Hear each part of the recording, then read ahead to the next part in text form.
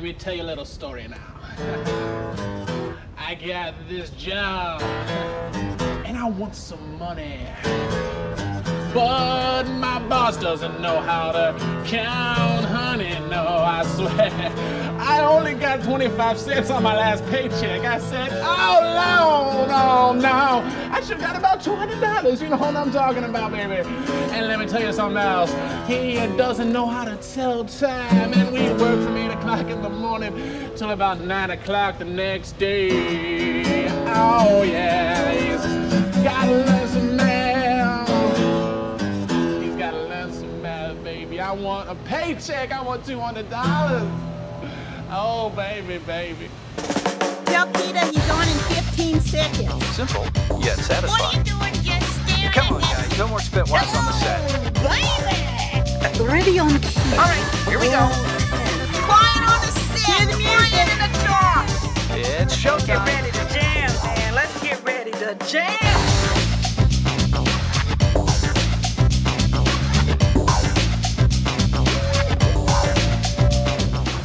Yes, here we are for another week of the Jam. Up this time, we have the world of numbers and mathematics. We're gonna go to the first video game design university, plus we'll have some other things later on in the show. I remember I hated math class when I was in school as a young kid, you know. I mean, it was like the numbers, the tables, the homework. I mean, I was like, what's the point? But the fact is, there is an element of mathematics in everything you do, everything that you see. Hello, you primordial bags of sludge, you up to? Oh, yes, he's Larry, the omnipotent head in a jar. Ba-da-da. Yes, it is I, the self-absorbed and all-knowing one. It is Larry, the omnipotent head in a jar. Kung kung. Perhaps a brief background of today's subject would be helpful.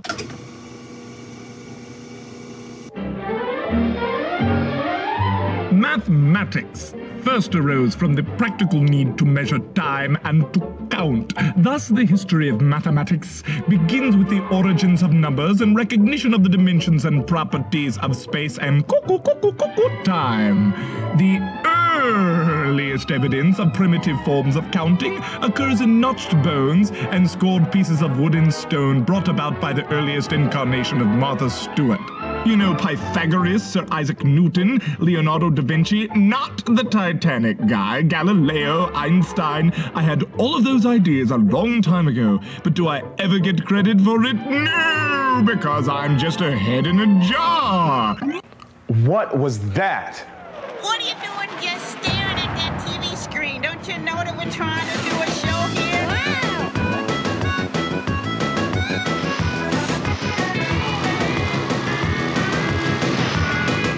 I bet the last time you played a computer game, you didn't think about how much work goes in behind the scenes to make it. Well, now there's a university that teaches you how to program video games. It's called DigiPen, and it's in Redmond, Washington.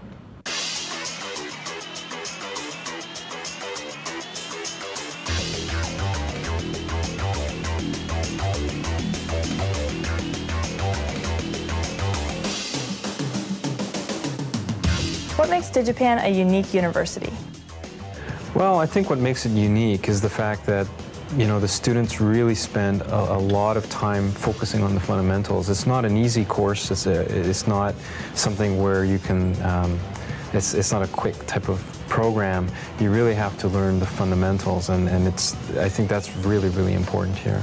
When somebody turns on the game box, people have no idea about how much mathematics goes behind the scenes in order to make the game function. Mostly the graphics, the animation, the motion. So they're actually doing it in a three-dimensional world.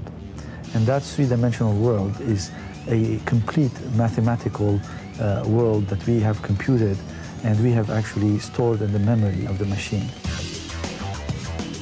3D programming uses quite a lot of math, does it not? Definitely. As an artist, it's something that we also take for granted to some degree. I mean, we do appreciate what the programmers have to do, but when I create a character using commercial software, I'm not using extensive math. What I need to use are sort of more creative skills. I need to be able to understand proportion and color and character design. For the game programmer, though, to actually take my character and make it move in real time the way the player wants, there's a tremendous amount of math, and certainly it's not something that should be taken lightly. It's a beautiful thing. It's a beautiful thing.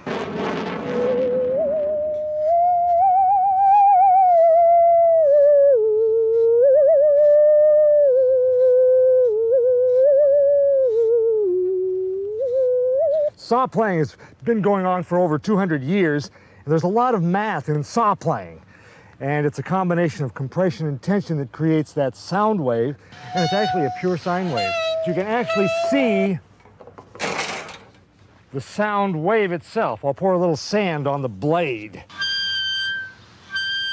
And you can actually see the sound wave develop in a very interesting way. Watch the blade itself. Now it's throwing off the sand, and it's creating perfect parallel lines here, which means it's just a simple sound wave. Here's an A440 wrench, which just means that it has 440 frequencies per second. So you can not only tune your car, but you can tune the National Symphony Orchestra with this wrench. And then I have a tone bar that's twice as high, which would be 880 cycles or frequencies per second, which of course is fascinating in mathematics. To make music, you've got to understand all of these frequencies and build your instruments and your music in relationship to them. And then there's that 880 cycles per second, and you see it makes it half the size of the wave. This is natural mathematics, and this exact pattern flows right out as a sound wave, and it goes right into your ear.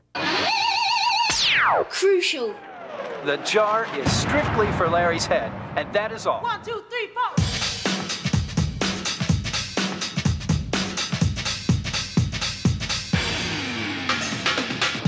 So tell me about this ride.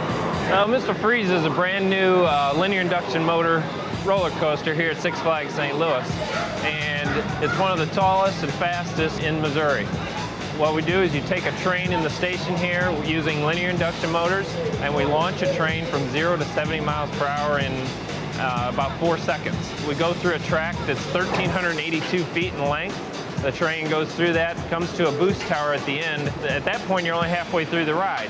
And these motors push the train an additional 50 feet in the air to a height of 226 feet.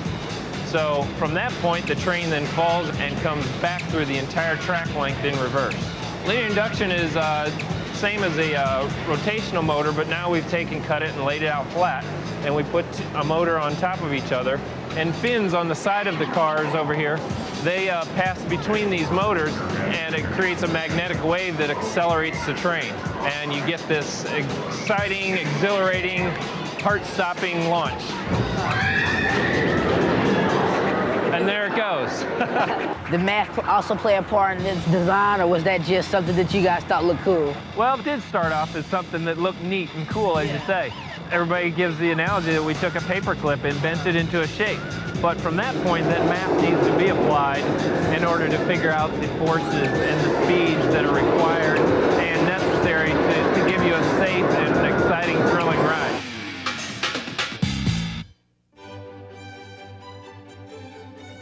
$3,4,173,005. And here he is with a brain teaser and the hair to prove it. It's time to ask Dr. Gravity. Welcome back to our adventures in the educational stuff with me. I'm Dr. Andy und Gravity from some country very far away, which I'm keeping a big secret because it's a party later on. And today we're talking about mathematicalness and all that kind of stuff and how it applies to your regular life. It's kind of fun because you think you can escape it, but you can't. So what we got here today is we got a really ordinary goldfish in the ordinary bowl from the ordinary goldfish bowl place we call the pet shops. Hello fishies, how we doing the fishies? I think they're catatonic. Okay, we got the mathematical question ready for you now. The mathematical question is, if you got 200 fish in this fish tank, of which of course I know you only got 3, but you got to use your imagination just a little bit, people. Can you do that for me? Oh, you're such good friends to use your imagination. You got 200 fish in the bowl, and 99% of those little fishies are guppies. Now, how many of the guppies do you have to take out of the bowl in order to make sure that 98% of the fishes in the bowl are guppies? You got the answer? Well, tell me. Nah, chill.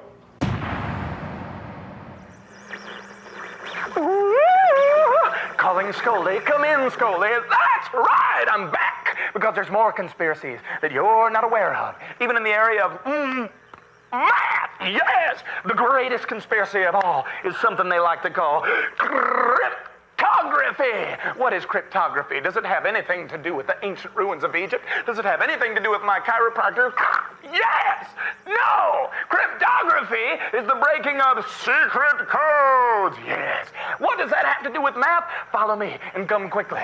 If you take a small number, like 15, and you break it down into its multiplicated numerals, well, it's quite simple. But not every number is that simple. Take a number of millions and millions of digits. We're talking length, the size of your great-aunt Bertha's girth. You know, the one with the beard.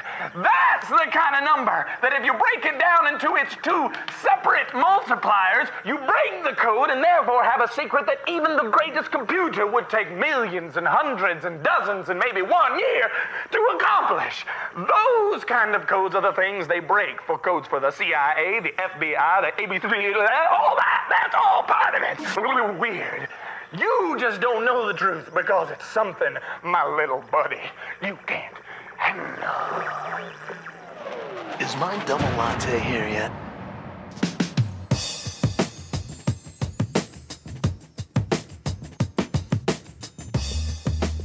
So what current program are you working on now? Each of us is making our own game engine, which is not actually specifically a game in and of itself, but it's sort of the structure for a game. And once you've made your game engine, it's like a skeleton for your game. There's no specifics to it. I mean, you haven't thought of a specific game that you want to make with rules and graphics and things like that. But what you're doing is you're writing all of the routines so that you can take this game engine when it's done and you can make several different games very quickly. So what are your plans when you graduate? Well, I'd like to make great games for a good company. I mean, that's why I got into this, and I think that's why most of the students are here, is that they have a love for math and science and games in general. All of us play the games, not just work on them and make them. We play in between classes, we play after school, and we play at home. It's going to be the dream job. It's like, what do I love to do and how can I get paid to do it? And I love to play games, and I'm out to prove my mom wrong, that I can get paid to do it. And a little bit sharp.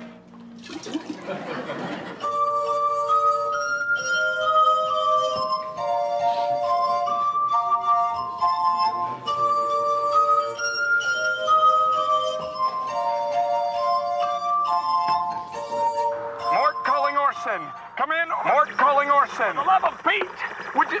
Yes, we're back.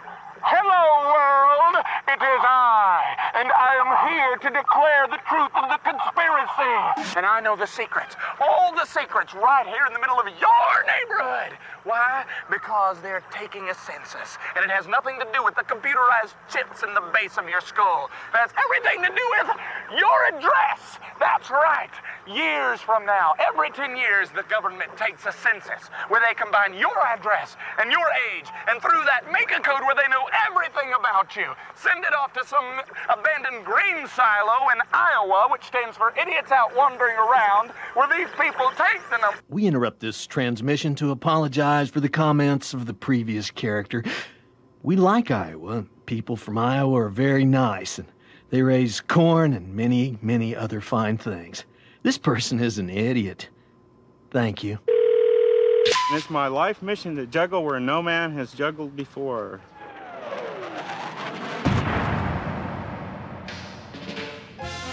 You might wonder what mathematics has to do with juggling? Well, mathematics has often been described as the science of patterns, where juggling you could think of as controlling patterns in time and space. Well, how do you connect math with juggling? Well, imagine that time goes by in discrete little dots here, and if I put a 3, that means I take the ball and I throw it and it comes down 3 time units later. This is time moving that way. So if I put another 3 and another 3, suppose we put 3s under all these little time dots like this. Then this ball should come down 3 time units later, 3 clicks, and 3 later. Now if we put all these 3s together, it looks like this. This is the basic 3-ball cascade, which is the foundation of all the juggling tricks. The big new discovery made just a few years ago by jugglers and mathematicians. You have your dots here, but now you can put different numbers underneath them. You can put something like a 3, a 4, a 5, a 3, a 4, a 5. And what does that mean? This ball comes down 3 ticks later, this one 4 later, this one 5 later, and you keep it up.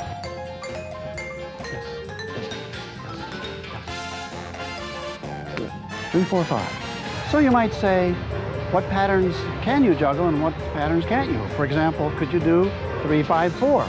3, 5, 4, 3, 5, 4, and so forth. If you tried to actually do that, draw the picture, 3 goes there, the 5 goes 1, 2, 3, 4, 5 here, and the 4 goes, goes there. A big collision. You hate that in juggling. Bad throw.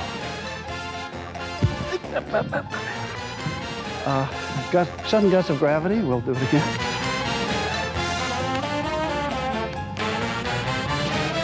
That's 5.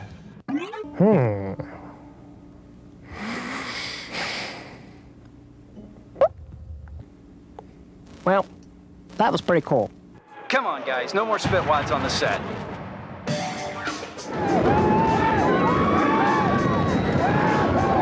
We're here once again with Lee, engineer extraordinaire, on this rainy day in Gotham City, talking about Batman the Ride.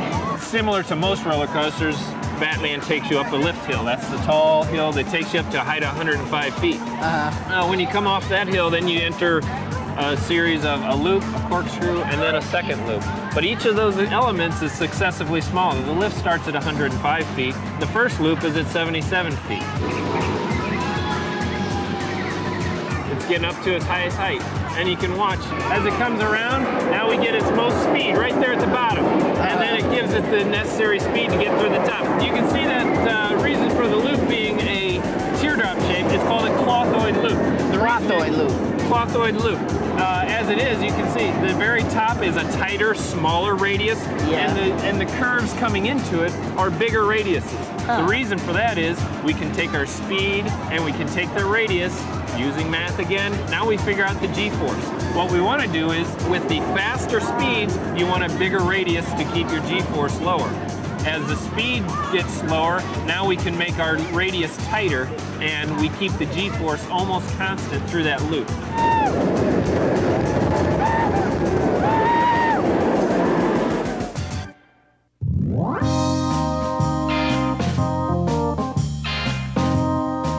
And the answer to the mathematical question is 100 guppies, 100 guppies. Because you see, it's not an option to like cut one of the fishes in half, because that would be dangerous. And then we have to call like the people for the ethical treatment of guppies or fish, which would be paid for good food for us. Hey, zip it about down, hey.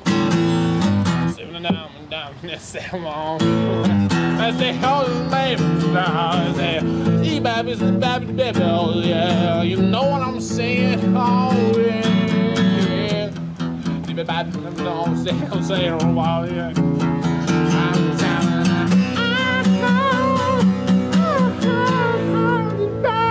It's about me back, now say, what do you know what I'm saying? Oh, yeah. Oh, thank you very much. All musical instruments and practically everything in nature has its own resonant frequency, and my wrench, this 2 3/4 wrench happens to be a B flat. but it also has all of the overtones, B flat, D, and F, and I can even isolate these overtones as we go. Hello again, all you fleshy water sacks, glob glob. Oh yes, he's Larry, the omnipotent head in a jar. Ba-da-da. Yeah, we get the message. We heard you the first time. Now, as you've heard, mathematics is everywhere, everywhere, everywhere. Yes, everywhere. Shut up, I will. And you can't get much more mathematical than musical. Which brings me to Euclid. No, he wasn't one of the cousins on the Dukes of Hazzard. He was a different character altogether. And I sat on one of his shelves from about 323 to 283 BC. He's the guy who wrote the Elements of Euclid. Clever title, Euclid, which is why it's one of the most translated, published, and studied books in the Western world. Yeehaw! Got me in the kitchen there, partner.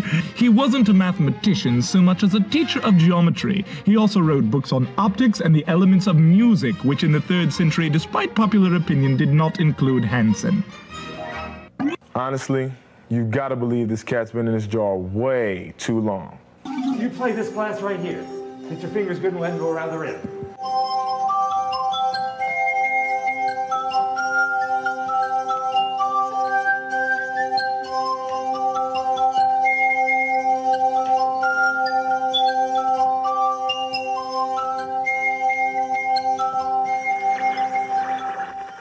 There's people in danger in this very neighborhood from the conspiracy of the house numbers and people's ages. I'm incognito to see if I can sneak on them without their bearing. There they are! Kids, you must abort mission. Clear out of the area. Those bubbles aren't from a sauna. Who made the bubbles? Well, I know that. I don't want you to have problems. So if you want to be free from problems, get out of the water. World War II is over, man. Well, that answers a great deal. Nah, bump that.